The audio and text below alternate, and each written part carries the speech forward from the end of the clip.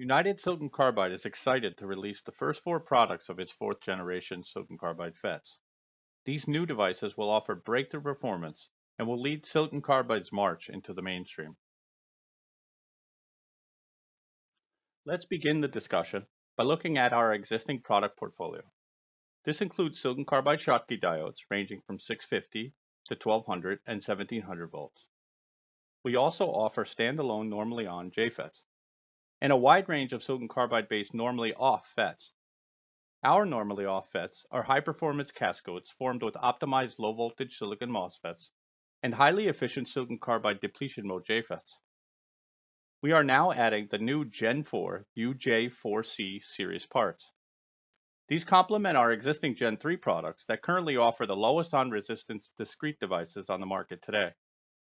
These are offered in our 7 milliohm 650 volt and 9 milliohm 1200 volt TO247s. We offer a wide variety of through-hole and surface mount discrete parts in a TO220, TO247, D2 pack 3 lead, D2 pack 7 lead, and DFN 8x8 package. The new 4th generation United Silicon Carbide FETs represent the highest performance technology on the market. The new Gen 4 FETs further advance our leadership position with best-in-class performance in key power switching figures of merit and RDS on per unit area, all while giving an extra 100 volts of blocking margin with the new 750 volt products. As with the full portfolio of United Silicon Carbide FETs, the parts offer a simple, versatile gate drive, excellent integral diode with low VF and low reverse recovery charge. We again maintain the integrated ESD gate protection.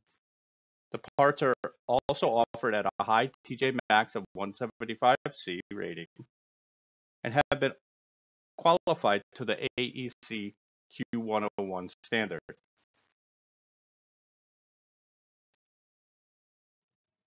United Silicon Carbide's Gen 4 FETs will offer users exciting new performance benchmarks while maintaining easy adoption and versatility that users have come to know with our previous generation switches. The Gen 4 release will expand our offerings to include 750 volts, which gives more headroom for fast switching and higher bus voltage. These parts are ideal for 400 and 500 volt bus applications. The new devices are simple to use and easily replace existing silicon switches. They're able to be driven with 0 to 12 or 0 to 15 volt gate drive with a true 5 volt threshold, providing good noise margin. The Gen 4 silicon carbide FETs are versatile. Their plus minus 20 volt maximum gate voltage is compatible with typical silicon carbide MOSFET, silicon IGBT, or silicon superjunction MOSFET gate drives. These new devices have the lowest on resistance per unit area of any switch technology in their class. This allows us to deliver lower on resistance products in all packages, whether it be through hole or surface mount. The new Gen 4 FETs offer improved reverse recovery charge and lower E on, E off for a given RDS on. Their extremely low output capacitance, namely COSS energy related and COSS time related, make them ideal for both hard switching and soft switching circuits. Their advanced wafer thinning technology, along with their high performance sinter die attach, provides improved thermal performance, which allows them to maintain good current ratings across the portfolio.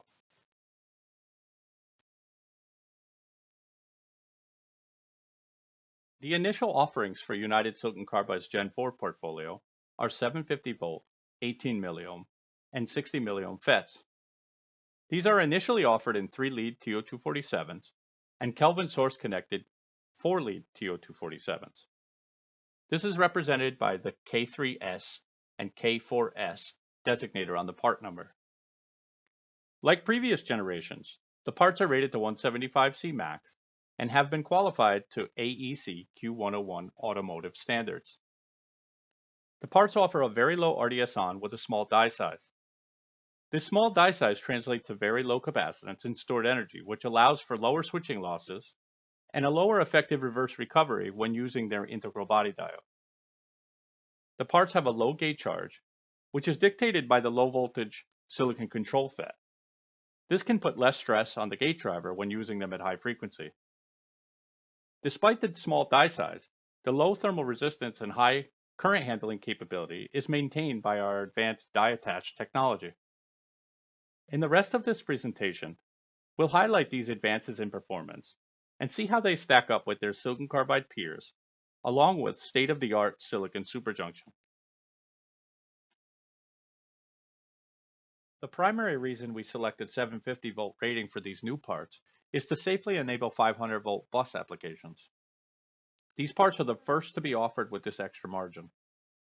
And as we'll show for the rest of this presentation, they offer the best choice at 400 volt bus applications as well. These new 750 volt silicon carbide FETs will offer the best-in-class specific on resistance, even better than their 650 volt silicon carbide counterparts. Specific on resistance is a key figure of merit, showing the on resistance for a given die area. The 750 volt Generation 4 devices offer a specific on resistance of the silicon carbide JFET of about 0.7 milliohm centimeters squared at room temperature, increasing by a little less than a factor of 2 at 125C. By comparison, the 650 volt silicon carbide MOSFETs typically range from 2.1 to 3.3 milliohm centimeters squared at room temperature and increase by about 15 to 30% at 125C.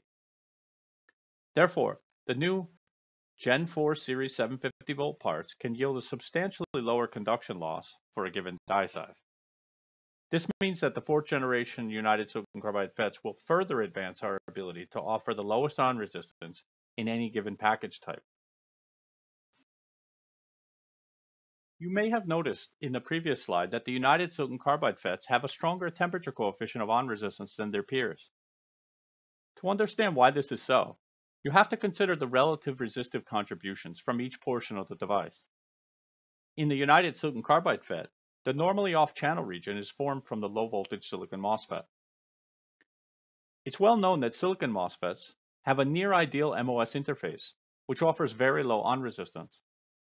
Meanwhile, in typical silicon carbide MOSFETs, the non-ideal inversion channel typically contributes a large portion of the total resistance, as depicted in the chart on the middle. The resistance component is inversely proportional to the number of free carriers in this layer. For a given gate bias, the number of these free carriers in the non-ideal channel increases with temperature, and the effective resistance associated with the channel of the silicon carbide MOSFET decreases. The rest of the layers, being the JFET region, the drift region, and the substrate resistance, increase with temperature, as would be expected with single carrier bulk conduction. So in essence, the flatness of the silicon carbide MOSFET's temperature coefficient of on resistance is a relative measure of how much extra resistance, or how non-ideal the switch is. In the United silicon carbide FET, the temperature coefficient is stronger since the silicon carbide JFET, which dominates the total resistance, does not have a MOS inversion channel, and all regions are monotonically increasing in resistance as the bulk mobility decreases with temperature. While the increase of RDS(on) with temperature may be stronger, these devices offer lower on resistance across the whole useful temperature range. The 750 volt Gen 4 parts exhibit 1/3 the specific on resistance of a 650 volt MOSFET at room temperature, but still maintain almost half the on resistance at 150C. This positive temperature coefficient makes them easy to parallel, and their significant die size advantage yields lower stored charge.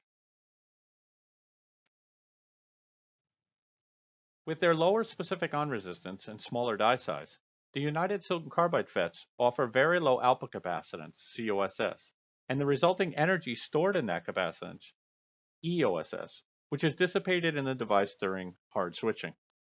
This energy stored in the output capacitance, EOSS, can be thought of as the minimum switching energy that must be dissipated during hard switching.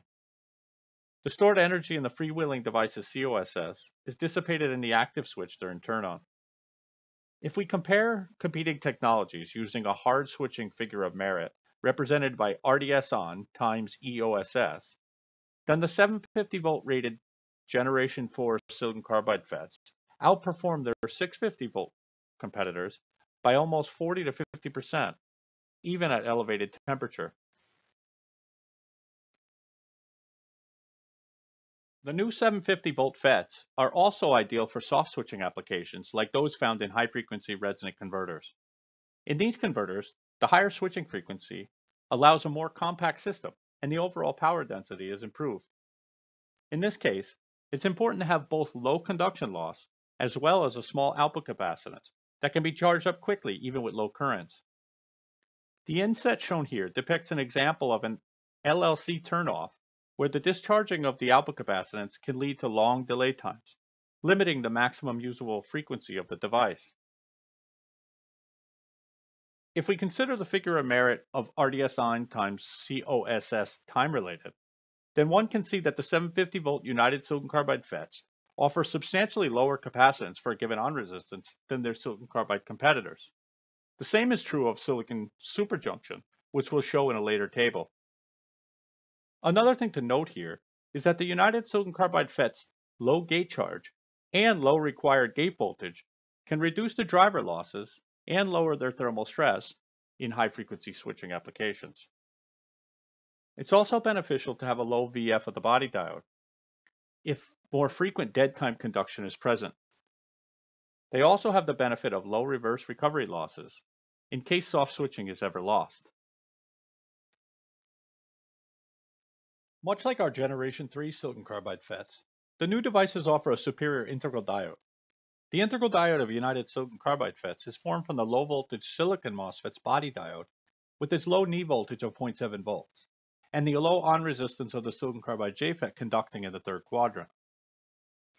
Since the conventional silicon carbide MOSFET's integral diode is formed with a silicon carbide p-n junction, they tend to have a large knee voltage of about 2.6 volts and a resultingly larger VF of their overall integral diode. In the fourth generation devices that we show here, their lower on resistance per unit area results in a lower total charge, and this lower charge manifests itself as a lower reverse recovery charge, QRR, than our previous generation products. United silicon carbide FETs have a Schottky-like reverse recovery characteristics that are nearly temperature independent. Here, we briefly illustrate the body diode and third quadrant IV characteristics of the 750 volt 18 milliohm Generation 4 United silicon carbide FET. Note that just like in our previous generation FETs, synchronous operation can further reduce the conduction losses in the third quadrant by turning on the gate. It is also noted that, unlike many silicon carbide MOSFETs, the integral diode IV characteristics are unchanged with negative gate drive voltage. Here, the VGS equals 0 volt and VGS equals minus 5 volt curves are indistinguishable at room temperature and 175 C. In this chart, we're comparing the new highest performance Generation 4 series United silicon carbide FETs to our existing offerings in the same class. Let's look at the new 18 milliohm UJ4C 0750 18K3S compared to our Gen 3 general purpose UJ3C and our Gen 3 high-speed UF3C 650 volt 27 milliohm products in the same TO247 3-lead package. The new parts offer an additional 100 volts of rating and a lower on resistance from 25 C up to a typical use temperature of 125 C. As mentioned previously, the device offers a lower QRR of 112 nanocoulombs compared to the fast series part at 192 coulombs or the soft switching ease of use UJ3C product at 580 nanocoulombs. In the table, we also compare the total switching losses measured with a 400 volt bus and 50 amps at 125 C. The measurements were taken in a half ridge with the same device as the device under test in the freewheeling position for each test. It's noted that in the results shown, the switching of the new Gen 4 parts and the UF3C fast parts were both optimized using a 5 ohm 330 picofarad device snubber, and the snubber loss is included in the total. For the UJ3C general purpose product, the device switching was optimized by tuning an external gate resistance. As is recommended in the product datasheet, the Gen 4 FET is driven with 0 volts to 15 volts gate drive. You can see the outstanding performance of the Gen 4 products with a very low switching loss of 885 microjoules when switched with 50 amps 400 volts. A slight increase in the thermal resistance is shown. This stems from the die size reduction of the Gen 4 devices. The reduction in QoSS is also illustrated with a total charge at 400 volts of 113 nanocoulombs compared to the 192 nanocoulombs from the existing UF3C or UJ4C products. The 18 milliohm and 60 milliohm TO247 3-lead and TO247 4-lead are now released, and we will further expand our portfolio of the Gen 4 products in 2021. As the fast switching enabled by wide bandgap devices has been adopted, the proliferation of Kelvin-source connected packages is accelerating. In the TO247 4-lead, faster switching and cleaner gate waveforms can be achieved by eliminating the source inductance of the power lead from the gate source loop with the source Kelvin pin. To this end, we offer the new Gen 4 high-performance 750 volt, 18 milliohm, and 60 milliohm silicon carbide FETs in TO247 4-lead packages. The turn-on and turn-off waveforms shown in this chart illustrate the UJ4C 750-18K4S when switched from 50 amps to 400 volts with a 0 volt to 15 volt gate drive. The device is switched with a small 1 ohm external gate resistance and a 10 ohm 300 picofarad device number. Note the fast switching, modest overshoot, absence of any undamped ringing, and very clean gate waveforms. In this table, we show the switching loss obtained with the 4-lead K4S part compared to the same device in a 3-lead K3S package when switched under similar conditions. The total switching loss of 525 microjoules is obtained, enabled by reductions in both turn-on and turn-off losses. If we summarize all of these performance figures of merits in one radar chart, we can easily visualize the new Gen 4 750 volt United silicon carbide FET's performance advantages compared to their 650 volt silicon carbide competitors. In the radar chart, better is represented by being closer to the center, and each of the competing device figure of merit values are normalized to that of the Gen 4 United silicon carbide FETs. With their substantially lower RDSA conduction loss figure of merit, better hard and soft switching figures of merit, along with a superior integral diode, the new Gen 4 silicon carbide FETs truly offer best-in-class performance.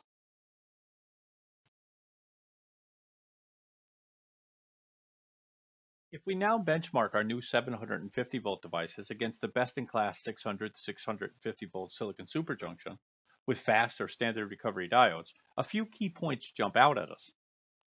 The Generation 4 devices can easily be used in hard switching applications because the QRR is vastly superior to that of silicon superjunction. Because of their poor diode recovery, silicon superjunction devices are actually rarely used for continuous mode hard switching. Therefore, for totem pole PFC circuits, these Gen 4 devices are superior. If we also look at the on resistance times COSS figures of merit, it's clear that much higher frequencies can be achieved using our new Gen 4 devices.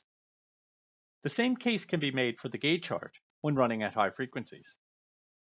And I'll remind you that the same gate drive can be used. They can be driven from 0 to 10 volt or 0 to 12 volt gate drive and have a full 5 volt threshold voltage. When one looks at this radar chart, it becomes clear that United Silicon Carbide's Gen 4 750 volt devices are clearly marching into mainstream.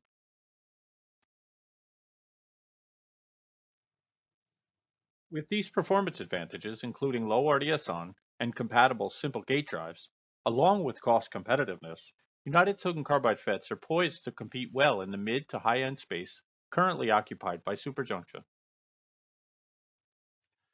The new 750 volt Gen 4 United Silicon Carbide FETs are sure to improve efficiency, cut losses, and improve cost competitiveness in high-growth applications such as automotive onboard chargers and DC-DC converters, IT infrastructure space such as PFC and DC-DC converters, solar inverters, and energy storage. Look for the expanded Gen 4 portfolio in 2021 with the release of the lowest RDS(on) and highest switching frequency devices across various packaging platforms. Thank you from the whole team at United Silicon Carbide.